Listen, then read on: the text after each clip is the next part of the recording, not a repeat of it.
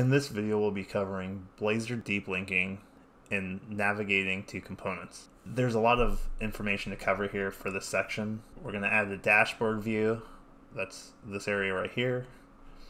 Then we're going to be adding a hero details component, which is down here. And we're also going to be doing routing from button clicks, which is all these blue arrows navigating all around. So let's get started. So the first step today is we're going to add this navigation link. If I click down to here, there's this component that we're going to be creating. It's going to have the title, the nav router link, the outlet, and the app messages. We don't really need this outlet because we don't do the same thing in Razor, but let's flip over to our app and take a look. So under shared, in the main layout, we have a nav menu here. So I'm just going to uncomment this one. And then in this nav menu, I'm going to just completely blow this over with code that I've copied out of a Git repository. I can send a link in the description below. Here we're going to have this nav item. We're going to do something new here with nav links. These are part of Blazor that lets Blazor have a routing component that takes over and handles that navigation for us. In Angular, you had to do something that was more like registering routes. In here, this works completely differently, and the only thing that really matters here is this href tells us to go to dashboard, which is basically like routing to that link. So that's what we're going to do here. We're going to route to dashboard when they click on dashboard, which doesn't exist yet, and then they're going to route to heroes when they go to this hero link. So I'm just going to save that and save the main layout. And then the other thing we're going to do here is we're going to update this section in the main layout that we're not using currently. I have to take out all these comments.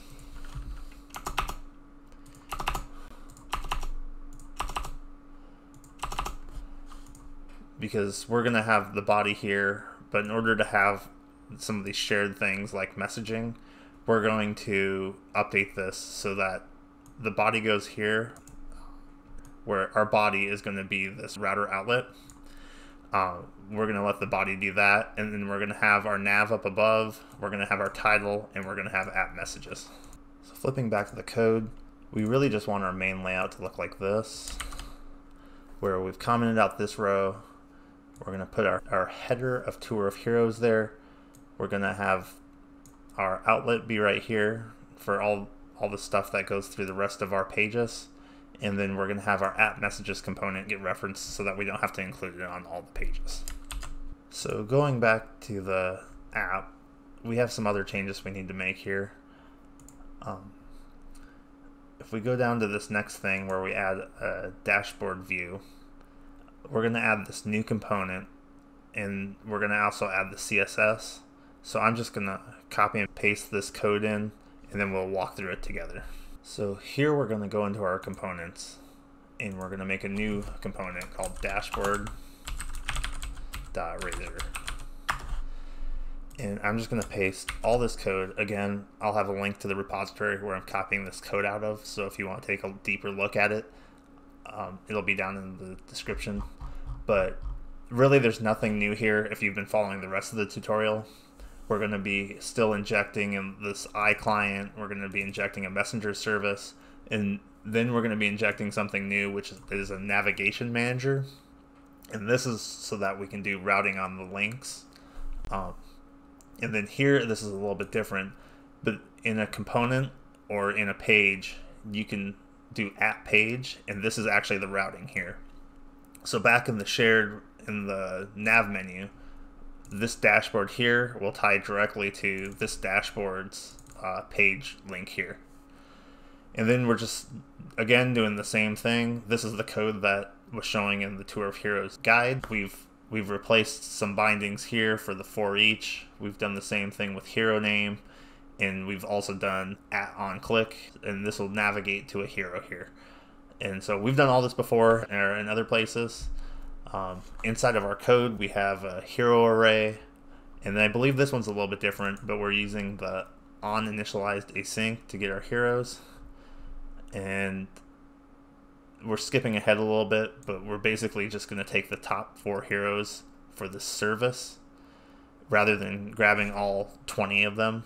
The dashboard's only going to show 4. So here we're just going to use link to take those top 4 and then pull those back as an array. And we're also wiring up this navigate to hero. So if we go back up here and look at this one, when we do the on click, we're going to be passing that hero. So when you do this navigate to, it's going to pass the hero object from the 4 each. And then we're going to pass that hero name to the route below. The next piece we're going to do is update the hero details. Before, when we were doing hero details, we were passing this in as a parameter, but here we want to actually inject that through the routing so that we're going to pass that name. So in dashboard, when we call this navigate to, we want to pass hero detail with the string for the hero name. So this will allow us to do a deep link here to the hero detail page, and then the name will get passed here and as a parameter. So we're no longer going to need this here, so I'll just comment that out. Just going to double check back with the map that we have up here. So before, what we were doing was we were clicking on a hero and it would pull up details below, but now we want those to be navigating over this hero detail. So what we're going to do on this on select, we're going to navigate away to the hero detail with the hero name, and then up here we're just going to remove this section. So now when we click the on click, we're going to go straight to that hero detail, and that should be the only changes we have to do here. I'm just going to save to make sure everything is saved. It's like I'm not able to save for some reason. It looks like I missed something down here. When we took this out, we no longer need this selected hero. It's not being used anymore.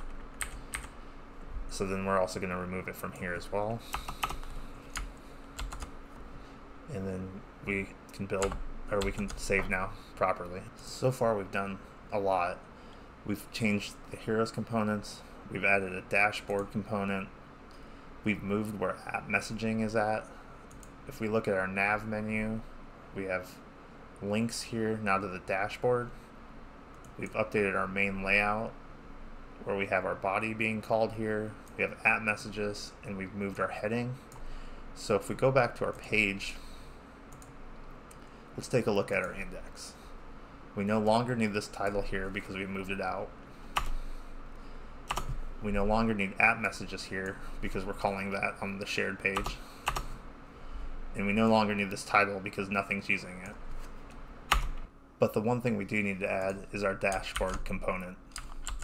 Okay, so that was a lot to take in and a lot of changes. Let's try to build here.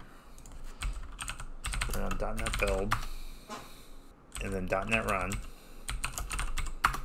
I'm gonna actually load this side by side. This is what we started with,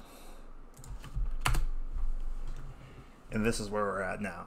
So we have these nav links up here with dashboard and heroes. So if I click between these, we route between these two different components. And then if we click on one of these heroes here, we route to that details component. And then we can click clear and see that we're still getting all of our messages and everything going here. So the final thing we're going to do to clean this up is we're going to go back into the www root and go to the index, and we're going to pull out this link to Bootstrap here. This is messing up our CSS, and we don't need that. So if we just save this, go back to a .NET build, do a .NET run,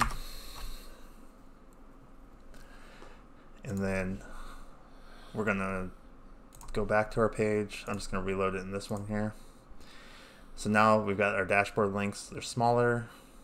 I think the changes we made in an earlier section, it screwed up our numbers a little bit and it bumped up those a little bit. We can change that later, but it's not really going to affect us here. But it looks nicer. It adjusts with the screen. If we click down, everything's actually working here.